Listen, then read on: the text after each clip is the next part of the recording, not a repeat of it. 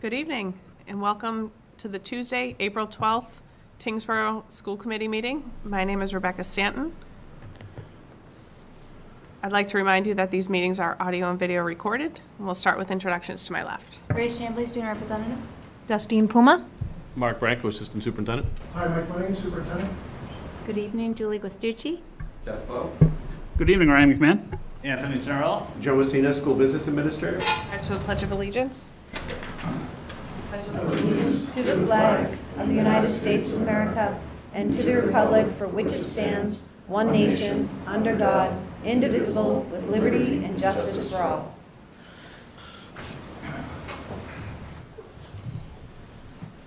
This time we'll go into, we have the fiscal 23 school budget public hearing. So I'll seek a motion to suspend the regular meeting and open the public hearing for the fiscal 23 budget. I'll make that motion. I'll second. Is there any discussion? All those in favor? Aye. Opposed? Abstained? That carries 6-0-0. Mr. Messina? Madam Chair, I don't see anyone here for public comment on the budget, so I think we're All right, good excellent. to go back to the regular meeting. Well, I think we need to vote on it, right? We do. Okay.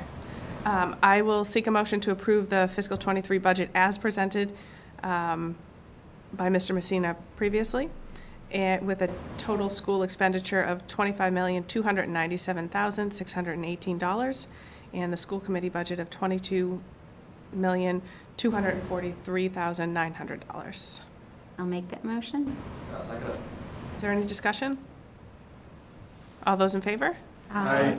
Opposed? Abstained? That carries 6-0-0. And we will go back to our regularly scheduled meeting. We need a motion for that, sorry. Oh, I'll seek a motion to go back to our regularly scheduled meeting. I'll make that motion. I'll second. Any discussion? All those in favor? Aye. Opposed? Abstained? That carries 6-0-0. All right, so moving on to approval of minutes. I'll seek a motion to approve the March 28th, 2022 Tri-Board meeting minutes, the March 15th, 2022 Superintendent Evaluation Subcommittee meeting minutes, the March 15th, 2022 School Committee meeting minutes, and the March 15th Executive Session meeting minutes, minutes not to be released at this time. I'll make that motion. I'll second. Is there any discussion? All those in favor? Aye. Opposed? Abstained? That carries 6-0-0. Citizen time. We do not have any citizens here. I will seek a motion to take item 10A out of order. I'll make that motion. I'll second. Is there any discussion? All those in favor? Aye. Opposed? That carries 6-0-0. Mr. Pollitt. Hi, everybody. Good evening. So I'm Chris Pollard, principal at the middle school, just for the record. And I come to you tonight to discuss a little bit about what we're hoping to do in the near future with sixth graders in particular, and look at our scope and sequence of a lot of the skills that you don't necessarily see in the standards that we teach content-wise in school. So for a long time in our sixth grade, we had students who would go to a two-night, three-day overnight camp at Camp Borndale. We haven't done that for the last couple of years, and obviously for very obvious reasons.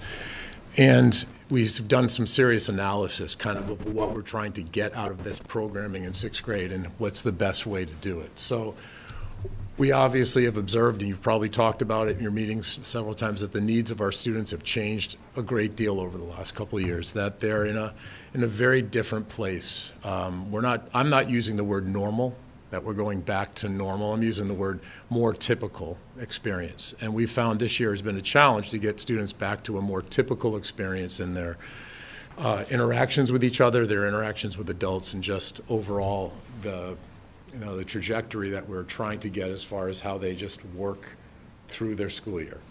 So what we have specifically observed with kids is their inability to take leadership roles and to collaborate effectively in again, a more typical setting. And we found that what Borndale and that trip attempted to do in sixth grade was to kind of immerse kids in that experience. But the transition back to school, it was a challenging one as far as employing those skills in our school setting. And this year we had the opportunity, and I think I reported out, or maybe Grace did, about we had Nature on Wheels to our school, which was a program done by Nature's Classroom, came to our school and really embedded some great leadership opportunities in their program, some collaboration, and our teachers were able to transition some of that back in the next couple of days programming. We also have planned at the end of May a follow-up to that at Teamworks down in Acton. So students will go in and practice those skills. And we have a half day the next day, which is right before Memorial Day weekend, where the teachers will continue that programming. And they'll hopefully expand that out. In looking at just looking at our programming in general, we felt like we would get more opportunities for kids through the school year rather than bunching it all together and putting it in a place where we're not able to really transition that through the rest of the school year. So we've talked with Nature's Classroom, who has a site in Groton, and we are going to talk with them about a fall visit to them, and then consider an overnight possibility in the spring or just another day program in the spring rather than bunching it all together. And as you saw in the slide that we produced, we've looked at programming as a whole, that these programs have very much increased in price, that the transportation availability and cost has been a real challenge for us. Looking at that field trip in May to Acton, it basically, our transportation costs doubled the cost to the students. And although we have some funding that we can employ to it, the costs for all of our trips that we're attempting to do this spring have been greatly increased. Each of these programs, in talking with their directors, has had tremendous turnover in their staff, and some of them struggle to get staff that are going to do these longer programs that we've looked into. And that some of the programs we talked with are not making adaptations to their program to meet the needs that we're talking about, less leadership opportunities, less of those activities that we think we can hopefully transfer back into the school. So I talked a great deal with Nature's Classroom about what their programs look like for day programs, what their overnight programs. They have 5 different sites, Groton being the closest. So one of the factors for Groton, it has adventure programming, has leadership programming, and is obviously close enough that it would help us defray some transportation costs initially. Another piece to our challenge is that many of the originators for Nature's Class, for Borndale, are no longer working in the school district. That they had been the champions of this program, had been able to negotiate with the camp and do some things that we probably aren't able to do anymore. I also have a number of staff members that have young children. So 2 and 3 day overnights or 2 or 3 day programs is challenging for them to do with their family situations. And in order to really cross that, bring those skills back, you really want those core teachers to be the ones involved in it. So we were talking earlier about our Washington, D.C. trip, which is in progress right now.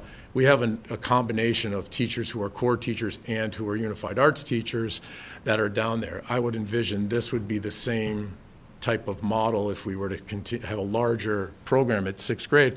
And I think effectively in that transitional year, that core group of teachers is a very important link for kids, and that they need to be available to do that, and that would be a challenge for us. So I'm not ruling out the overnight opportunity. I'll work with Nature's Classroom, especially the local opportunity, until we get some handle on cost, to be honest with you. It's hard to suggest to parents that we're looking at a $500 2-night, 3-day trip, you know, and then to do that again in 8th grade, which has been an expensive trip for the last couple of years, last couple of times we've done it. So we think it's an appropriate time to implement this, given what we're coming back from, doing some real analysis about the bang for the buck, so to speak, as far as that program, as far as how it transfers back into our school and how we implement it, and leave an opportunity with an organization that's close, has many different options for programming and different facilities that we could look into an overnight opportunity, or even expanding back to that if we feel our kids and our staff are at that place. So that's what I'm promoting. love to answer any questions for you about it, and just, try to make this a more typical experience, as I said, in schools, to be able to carry those skills forward for kids, so. Madam Chair, if I could just add one thing, I think that's one of the things that we're trying to focus on this year, is instead of just rolling things out like we've always done, we all want to get back to some sort of typical environment. But that being said, we also want to assess what we've done, why we've done it, and is it still effective? Is it still the bang for the buck? And the continuity of this program, the opportunity to be able to revisit this at some point and revisit those skills and bring them back in, certainly has great value for our kids to keep revisiting that and really create that foundation for them. So all the administrators have been challenged to kind of really look at what we do and why we do it, and really start to rethink what's best for our kids now as we come out of where we've been for the past 3 years. And is the thought to do this starting this coming fall, so fall 2022? Right. We were kind of chomping at the bit to do an opportunity like this school year to get, so there's obviously benefit to doing these activities on campus. So the Nature on Wheels activity this fall was really successful, but there's also a benefit to taking kids out of their comfort zone. So that's why we looked into Action Works this spring. And so that would be kind of a test drive, so to speak. And for me, the test drive, and I'll say this on the record here, is how the teachers follow through the next days to see how they're implementing those strategies, skills, tendencies, activities that they're learning, so that the kids are learning, that we can see how that plays out in our classroom, and making those connections for kids. The problem with, any trip you do where you're gone for a long period of time, you have the exhaustion factor, and then they come back and we're trying to get back to, and teachers feel this need quite often to get back to their content and move forward. These are skills that all of our teachers, 6 through 8, have identified are things that our kids need to work on and to get back to that more typical experience of school. We need to see that logical flow through the 3 years. And we don't want to, in the fall, by doing this all in the fall, it's hard to transfer that back. So we would see the spring doing something with this current 6th grade, and then the fall doing at least that one day in the fall, and then look at, and we've booked another day in the spring, and we'll talk about if we're ready for an overnight. We'll talk about the cost. We'll also look at the, what the type of program would be in the spring.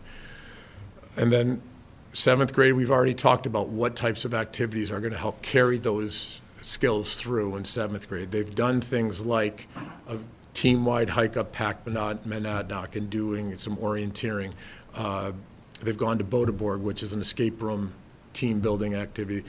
They've done some things on campus that they want to do. And, we got to build, as Dr. Flanagan has said, we want to make sure that there's actual scope and sequence to this, that kids are building upon these skills that are appropriate, just like they would in science skills that they've done in 6th grade, and build on those in 7th and in 8th grade, that cyclical nature. These are all things that we have to employ in our jobs, we have to employ at high school level and college level, and those are the things that we feel are really lacking because students have been out of the more typical situation in school, and that's why we want to be purposeful and carry it over into the.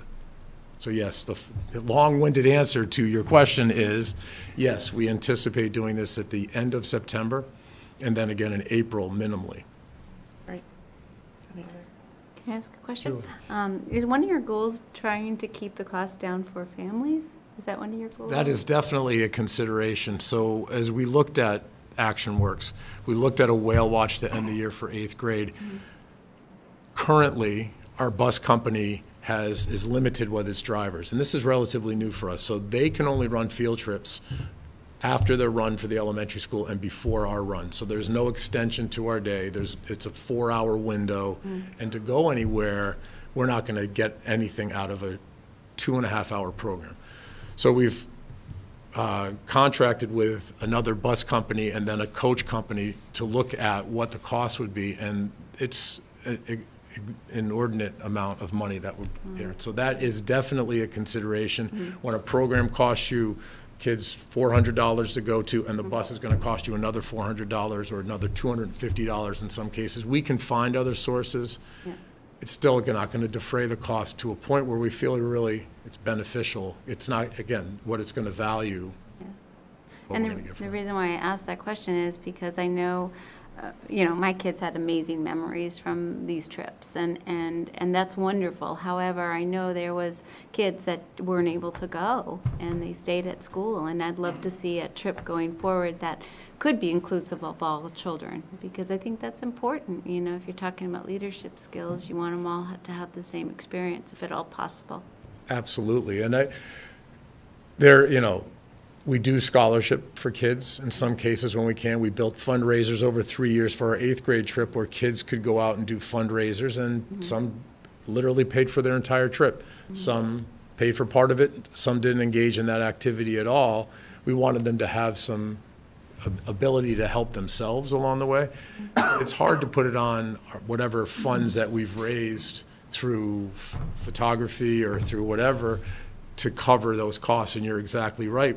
A day program where everyone can participate because we can help accomplish the goal of getting every kid there, that's what we want. I wouldn't come back to Dr. Flanagan and Mr. Messina and say, we need to build this into the budget. There are school districts that do that spend a lot of their budget toward a trip like this. But if you think about 144 kids coming into 6th grade next year at $400 or $500 a kid, and we put that into a school budget, that's probably more than I have control of in the day-to-day materials that we spend. So you're exactly right. We want to include all kids, and we want to make it affordable. Right. And also make it doable too, because I think, you know, some of the kids that maybe didn't go to Borndale were because they weren't ready for that emotionally or socially, and so you want to make it so that, you know, it's more at everyone's level that they'll, you know, all be able to participate With opportunities to push and to right. pull and do, but have that common experience that you can build yeah. upon. So you're a Important, really yeah. important point. Thank you. So thanks for the presentation. In my field, one of the things I hate hearing is we do it because that's how we've always done it. And I feel that's where we're getting to with Borndale. I was hearing less stellar reviews each year, so I'm glad you took the opportunity to reevaluate that and find something new that made more sense. Can you give an example of one of the skills you're hoping to learn, what the activity would be, and how you would build that into the school day when you came back? So one of the concepts of programs like this is the concept of challenge by choice, where you have students who reach and you support them to get as far as they can. So in a lot of those leadership activities, you're going to see them be challenged by an element at the camp, per se, that they may not be successful at. And what we need, I think, quite honestly, in schools in general, is students' ability to fail and learn from that. We talk about it all the time. They're not able to do that, right? Because if you think about your own children, they want to succeed, they want to please, they don't want to feel like they're inferior. And that taking a risk, that challenge by choice, and then maybe not reaching that goal, that's a very clear transitional skill, right? So taking the easy way out, solving problems that are right in front of you as opposed to going to that next level to challenge yourself with a more difficult reading assignment or challenge yourself in a problem-solving situation, work with different students. All those things are easily transferable. And what I loved hearing about the ActionWorks trip this spring is that they were planning that half day to follow up those activities. And knowing the 6th grade team, they're going to go further those last 3 weeks, which are always challenging in schools after Memorial Day. So those are the types of skills you want to see actually imparted. It shouldn't just exist at the camp. It should be those things that they're going to put back into their everyday. And if there's clear language that it's consistently used about around those skills, I think you'll see students making those logical connections and feeling more comfortable. That's where it's got to be systematic too. That's where it's got to be beyond 6th grade. It's got to be into 7th and 8th grade where we're having that common language around challenging yourself. What does that mean? We can throw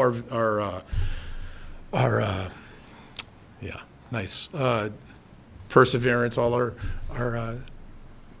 the words that we, thank you. It's late. Core values. Core values, thank you. Yes, Word right, retrieval right. issue here. Yes. We can throw them around, but how are you actually applying them? How are you seeing them in your day-to-day? So what's great about camps like a Nature's Classroom and even Borndale is you can give them what you're working on with your core values, and they're going to start using that language ahead of time. But that challenge by choice has been consistently done in these camps. Nature's Classroom I've been involved with, or I had been involved with in 2 schools prior. They're going to employ those types of skills that we want to see kids doing in their day-to-day. So, Excellent, thank you. again, long-winded answer for you, but. That was good. As a parent who chaperoned 2 children to Camp Borndale trips, I enjoyed those trips. The kids had a blast. I think there was a lot of friendships made during those trips that may not have otherwise been made because of the way that they paired the kids up and their sleeping quarters and that type of stuff. I'll miss that part of it because I think it's a great experience for the kids, but I agree that we need to move on to different things. And things are so much more expensive today than they were in the past. Some of the costs of our senior trips are just outrageous. But they're great opportunities for our kids. And like Julie said, allowing every kid to participate Really important. is important. And I think the overnight piece for some students, because when we ask families, there are a number of students who have not spent a night away from home by the end of 5th grade into 6th grade. So that's a daunting concept for some families. And so we see that group that stays behind. Many of them are those students that just haven't gotten there yet. So if we can start with baby steps and grow to a point where we might, one of the suggestions I've made is that we actually do a camp out here at school, in the spring, where we have kids and teachers and families be a part of that type of experience here. That might be the first time for some kids that they have done that. And it's still in the comfort of their family.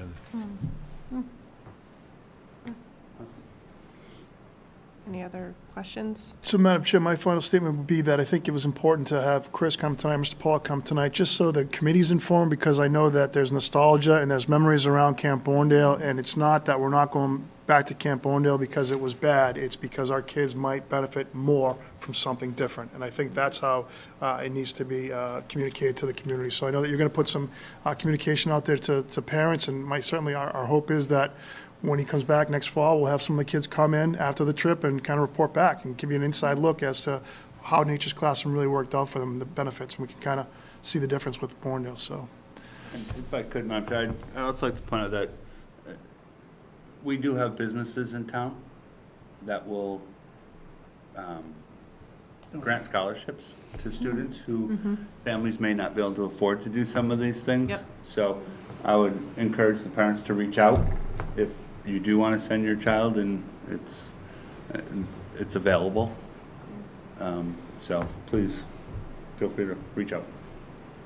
I pulled it up. It looks amazing. It looks great. Looks like a great experience for the kids. Yeah. And again, there's multiple sites. And if the transportation costs level down, we can offer different settings for kids over the years. So that's. Because it will calm down eventually. Like your optimism. Very optimistic. Glass is half full. Thank you, Mr. Pollitt. This was great to hear about. Have a good night. Item number 5 is correspondence. Dr. Flanagan? Thank you, Madam Chair. I hope you all received the survey request, the survey link that went out regarding our strategy for district improvement. I mailed that out last Tuesday, Wednesday, I want to say. We did a reminder on Monday. As you recall, we are soliciting input from all community stakeholders regarding the reformation of our strategy for district improvement. Last year, we had put the survey out, 3 years ago, we put the survey out just before COVID hit, and we had 128 responses. I'm proud to say that right now we're over 185 responses. We'll put out another reminder on Thursday morning saying it's going to close at the end of the day. But we're getting some good information from parents and stakeholders regarding what the next evolution of the SDI will look like. Great, thank you. For personnel, we have a notification of 2 new hires. We have Cole Tucker, which is a TES second shift custodian, and Robert Morrill, TMS second shift custodian. We also have a notification of resignation from Sarah Martin, which is a theater teacher. Good luck, Ms. Martin. Share the success, Grace. TES thanks the PTO for hosting bingo last week and looks forward to many more end-of-the-year events, including the Science Expo, the Art Show, and the first annual pasta dinner. After April vacation, the Scholastic Book Fair is going to return to TES. Miss LaRochelle and Miss Souza have been coordinating volunteers and planning for the event. And last week was also the National Paraprofessional Appreciation Day, so TES wanted to give a shout-out to all their paraprofessionals. The middle school is entering vacation with MCAS, a trip to Washington, D.C., and the staycation for the 8th graders here. Their clubs are in full gear with student council doing a cleanup after vacation. At THS, 30 students and staff are leaving tomorrow for a trip to Austria, Switzerland, and Germany. The class of 2022 met this morning about end-of-the-year events, including senior week, prom, and graduation.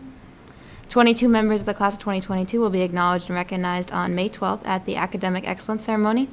And congratulations to our students of the month, Emma Angelo, Max Gregoire, Jaden Kelly, and Mira Patel, and all the schools wish families a safe and happy April break. Thank you. Madam Chair, can I jump in? I think Grace missed something there. I visited the school last week and was fortunate enough to be with Grace in the hall when she gave Dr. Flanagan some news. Grace? I'm going to go to Harvard. But Congratulations. I think that's a big deal. That's great. Congratulations. Certainly exciting news. Congratulations. Kind of on cloud nine when we saw her in the hall. You know, That was I think it was still surreal at that point, but I found out like that night, and then I came in that morning. It was like the whole school. that's great. So, quite an accomplishment, Grace. Wow, We're so that's proud of you. wonderful, Grace. Thank you. That was a great interruption, thank you. She earned it. Yeah, Yeah. that was great. It's our second student in 3 years, I believe. Second 4 years. 4 years. whatever, yeah. 4 years. So, Great. It's good wonderful. job. Thank you. For a subcommittee update, Jeff, did you have any update? Yes, so in policy subcommittee, we reviewed and approved the first read sections J, K, and L to be brought to the full committee. You should have all of these sections in your drive at this point. They're very, very heavy, particularly section J, so if we can just make a point to go through very carefully, these are the last 3 sections to go through and have feedback back to Dr. Flanagan by April 21st, which is next Thursday. So we can come back the following school committee and be able to wrap those up. And then from a superintendent evaluation standpoint, the evaluation has gone out and has come back. We will meet an executive session tonight to discuss the results of the superintendent evaluation. Moving on to unfinished business. Actually, were there any other policy subcommittee updates? Was there a capital asset at all? Yes, capital asset. We had our final meeting last week. The one that really affects the school would be the playground for the elementary school. The capital asset committee voted 5-0-0 to fund the elementary school playground through ARPA funds. Oh, that's wonderful. So our recommendation now goes to the complete Board of Selectmen, and then they have the final vote on that, which hopefully will take place next week. Right. So that's good for our elementary school students, parents, teachers. They need to be outside. And is that the entire playground? That's or- the entire, both playgrounds, both upper and lower, yes. When will that be done this summer? That would be up to Dr. Flanagan. But So that's the intent. Given supply chain issues, Mr. Messina has a meeting there actually tomorrow. So we're actually meeting with Colin Loisel, who is the town's chief procurement officer at the elementary school tomorrow, just so he can draft up the bid package. We hope to get the bid package out as quickly as possible. Dr. Flanagan mentioned supply chain issues. Probably unlikely that it would get delivered during the summer, but certainly hoping that, you know, by mid-October that it would be installed. But as we go through the process, I'll update the committee on a regular basis as to the status. Great. But that was a 5-0-0 vote supported by the Finance Committee and the Board of Selectmen, so I'd like to thank them for their support as well, for always being there for us. Yeah, that's great. I'll echo the same appreciation. Are there any other subcommittees that we need an update on? No? I don't think I know if people. Okay. We're going to talk about the school building committee here in a minute. Yep. All right, So- so we can move on to unfinished business, the middle school building project. Dr. Flanagan? Great, thank you. So we'll jump right into the first slide here. As you know, Mr. Pollitt hosted 2 community tours at the middle school on March 30th and April 2nd. We had about 15 to 20 parents show up on March 30th, and about 25 to 30 parents show up, or families show up, on Saturday, April 2nd. The feedback was very positive. We felt that the turnout actually for the tours was better than we've received for the community forums. As such, we've scheduled 2 more tours of the middle school, one on Wednesday, April 27th, and one on Saturday, April 30th. Again, those are just drop-in tours. Anyone who wants to come in can kind of pop in, get a sense of what the school looks like, understand some of the physical challenges that we face there.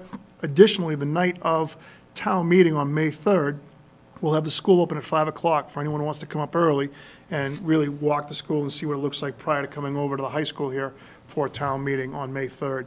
And the last thing, as you know, May 3rd town meeting, excuse me, we need a 2/3 majority vote to get the MSBA project ballot question placed for May 17th. And on May 17th, we need a simple majority.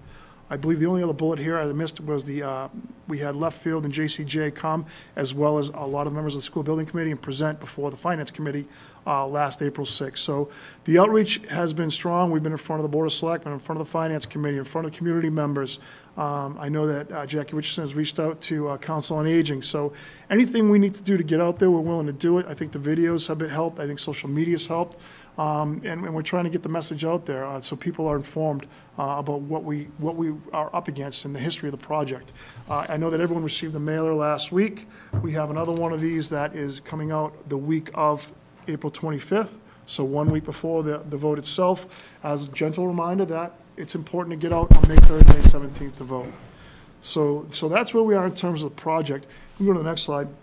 Just a couple questions are out there. So there are some questions out there, and people are asking, what can we do to reduce the scope of the project at this point prior to the vote? This is actually an email I received because we know that happened with the elementary school. The answer is there's nothing we can do at this point. The answer is the elementary school was built in the early 2000s under the SBA, which was the School Building Assistance Program.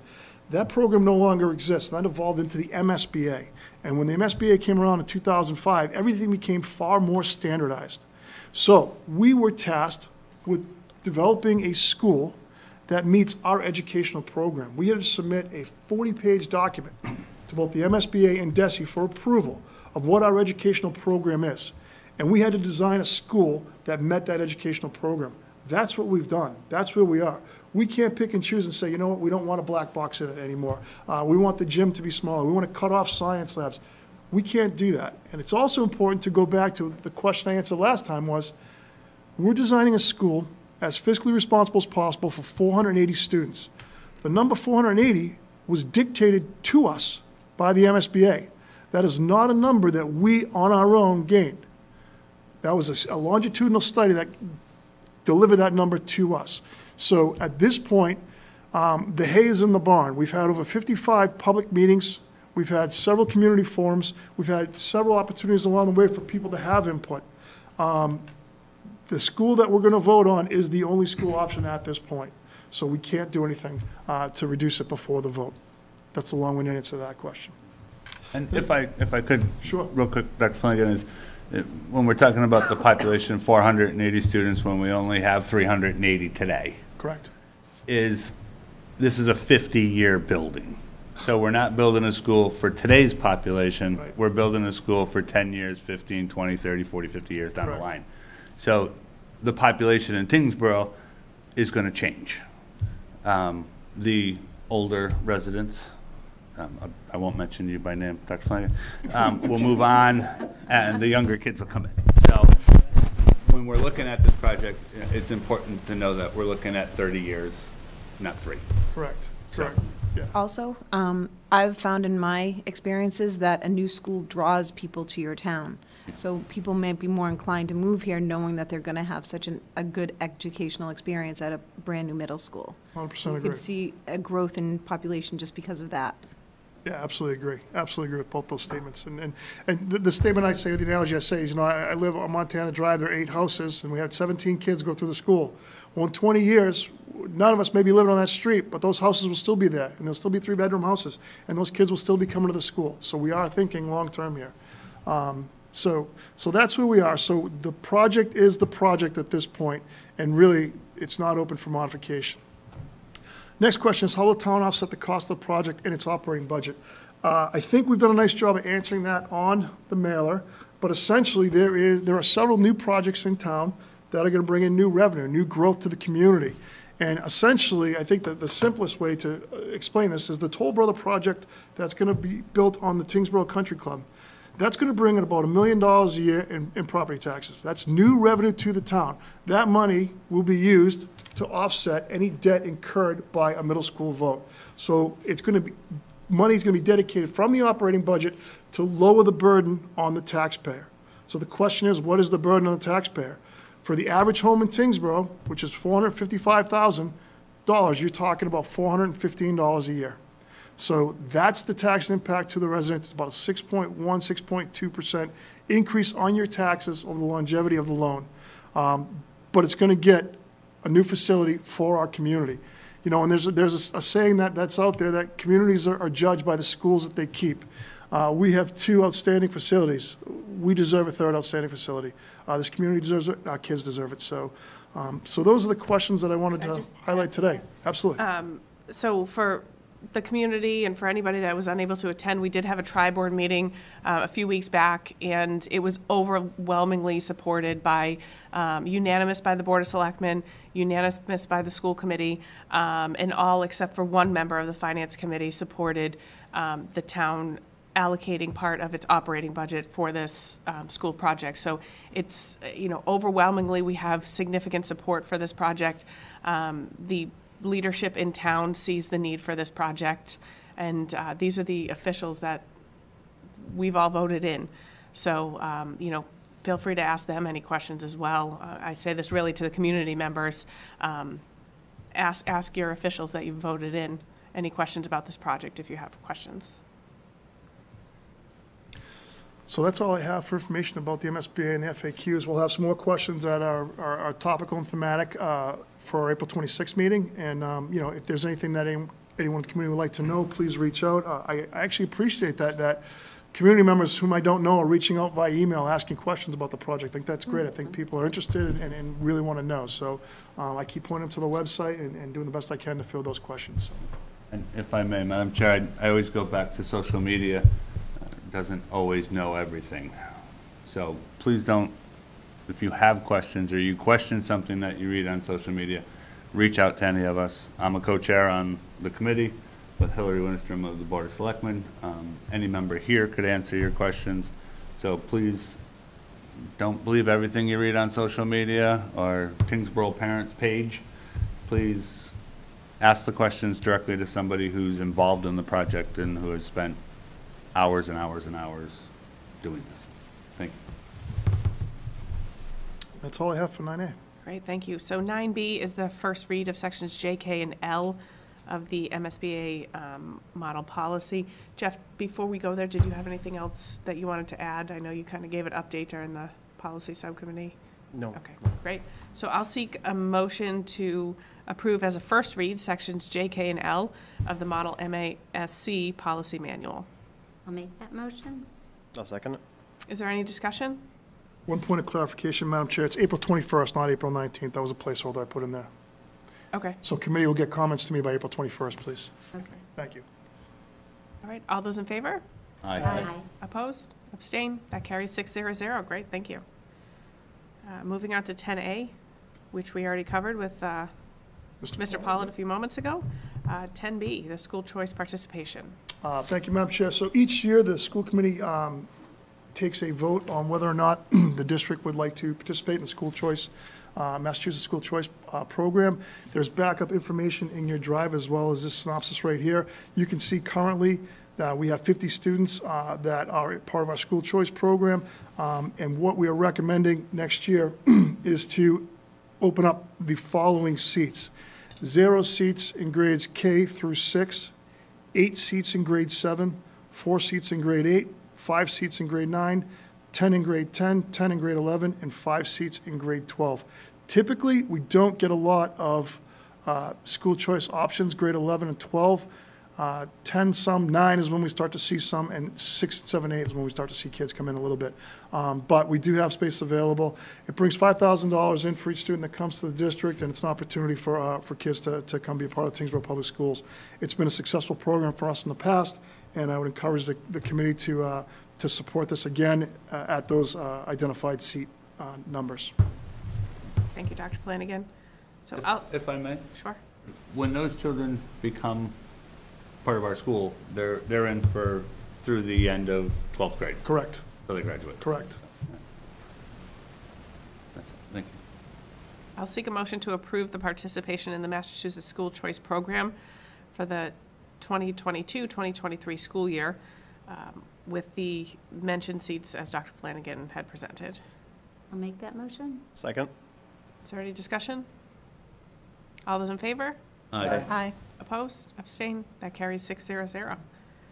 And the Lakeview window replacement, Phase 2. Mr. Messina. Thank you, Dr. Flanagan. So just some of the bullet points in terms of where we are with the project. We have been working with a firm called PRA Architects, as well as Colin Loisel, who is the town's chief procurement officer. And the bids were issued on March 4th last month. On March 11th, we hosted a pre-bid walkthrough at the Lakeview School. We did not have any general contractors attend that, but we were confident that we would get some bids. And on March 23rd, we received 2 bids. L&L Contracting for $447,300 and Lazat Glass for $461,423. I would point out that L&L Contracting was the general contractor for Phase 1 of the window project, and we were very pleased with them in their work. So it was very encouraging to see that they were the low bidder. And at this point, I would recommend to the committee to award the bid to L&L Contracting and to authorize your chair to sign any and all agreements. Can I just add 2 points to Mr. Messina's presentation? 1, that money does not come from the Tyngsborough taxpayers. And 2, this project is scheduled to be completed hopefully this summer so that we can open in August and have the windows complete. And this means there's no more phases of windows. Correct. We're done. Are there any other phases of renovations on that school? None planned at this time. That would be $3.2 million of improvements to the Lakeview facility at no cost to Tyngsborough taxpayers. Wonderful.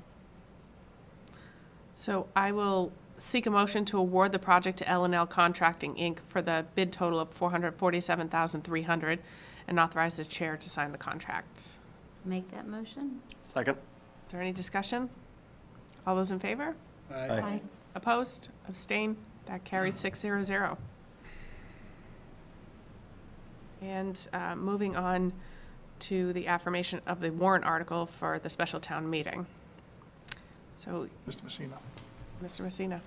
Thank you, Madam Chair. So these are 2 warrant articles that I would recommend the school committee support when brought to the voters at special town meeting. And special town meeting affects this fiscal year 22, as opposed to the annual town meeting where all the FY23 business is taken care of.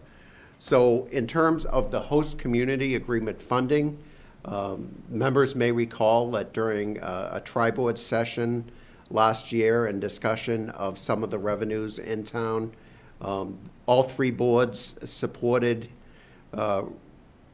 allocating $65,000 of funding from the host community agreement to the Tyngsborough School Committee for offset of some health department staffing as well as some health curriculum. It was fully supported, but when annual town meeting was held, the mechanisms really weren't discussed as to how that funding was going to get into your budget. So in discussion with Matt Hanson, our town administrator, the mechanism is to take it out of the general fund revenue of the town and place it into this year's school committee budget. So that is the warrant article that Matt has placed on the draft warrant, and that is what I would seek the affirmation of the school committee to this warrant article. I don't know if you would like to do the second one and vote on them together or separately. Let's vote on them together, Okay. unless in discussion, anybody wants it broken out. Okay, so the second warrant article is the annual housekeeping article, and this is to add the Medicaid funding that we received last fiscal year into this fiscal year's budget. And the reason we're always 1 year behind is the free cash needs to be certified by the auditors of the town before that we can make it available to us. So this housekeeping will add $121,379 to the school committee budget for fiscal year '22. So I'll seek a motion to affirm the special town meeting warrant articles as presented by Mr. Messina. I'll make that motion. Second? Is there any discussion? All those in favor?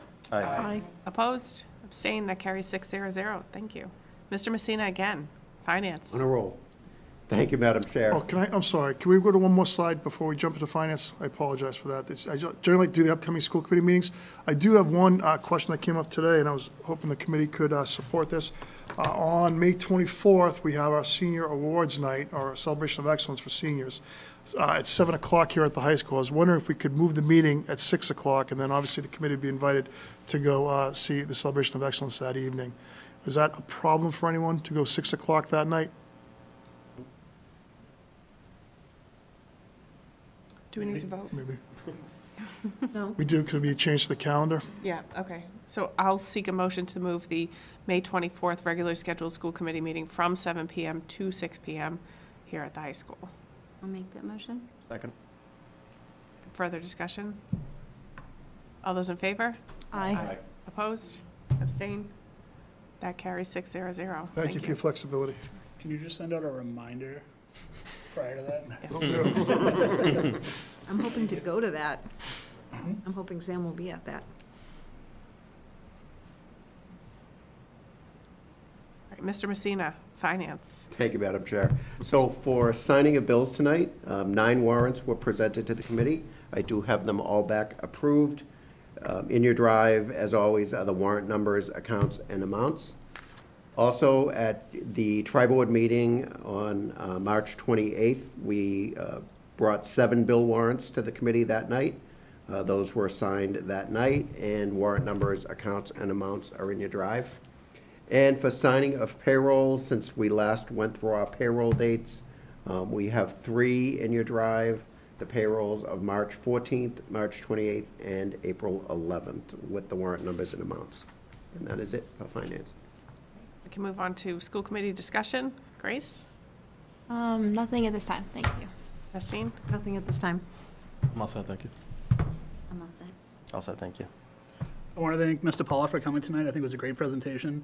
I appreciate his vision and looking forward and continuously improving the programming. I like that aligns with Dr. Flanagan's vision of having the through line through all our education, through all grade levels. I think that continuity will benefit our students. And again, I want to congratulate Grace. I think that's a huge accomplishment that can't be overstated, so good job. Thank I you. wish you luck. Thank you. I would like to, again, congratulate Grace. Thank you to Mr. Messina for all his work on the budget. There's a lot of work that goes into that year over year, and you always do a great job, so thank you for that. Thank you. I'd also like to thank all the elected officials in town. This is a very busy time of year between capital assets, budgets, now we have the school building, just the town meetings, tri-board meetings. A lot of time goes into these meetings, and everybody's a volunteer. We're elected, but we're volunteers. So thank you to the Finance Committee, the Board of Selectmen, the members of this committee, and the rest of them, the School Building Committee. And there's several of us on several of those committees, so it's several nights a week. But just thank you for volunteering your time, for being willing to run, and it doesn't go unnoticed. Thank you. Mr. Messina? I'm all set tonight, thank you. I have a couple things. Awesome, congratulations, so good. And Mr. Tenorelli, you made a great point about Mr. Messina stepping up with the budget. Mr. Messina also stepped up with capital asset this year as well, he did. and is overseeing this Lakeview's project as well, so he's certainly putting his time in, so I appreciate that. Thank you, Joe. Hope our kids are having a great time in DC right now. Hope everything's going well there, and I'm hopeful that tomorrow's trip to Austria and Switzerland and Germany goes very well for our high school students. I hope they have a time of their life and have some great memories and really enjoy the experience. So I'm pleased that we can do these things again. I'm pleased that we're talking about proms and celebrations and graduations and moving on. I couldn't be happier. This is a great time of the year that we have coming up, and it's just really exciting to be a part of the schools. Tony, you kind of took the words out of my mouth. I was going to say the same thing. Thanks Great to all minds of our think alike. elected officials. A well-respected person once told me that it's just 2 nights a week, 2 nights a month that you're here, but it's not just 2 nights a month. There's a lot of involvement, and so thanks to everybody that's elected, that's supporting all the great programs that are going on in town. And with that, we do have a need for executive session to conduct strategy sessions in preparation for negotiations with non-union personnel, or to conduct collective bargaining sessions or contract negotiations with non-union personnel. We will return from executive session only to adjourn the regularly session meeting, and this action requires a roll call vote. Need a motion? Right. So I'll seek that motion. I'll make that motion. Second. Justine? Aye. I'm in favor. In favor? In favor. In favor? In favor. Right. We are in executive session. Thank you. Have a great night.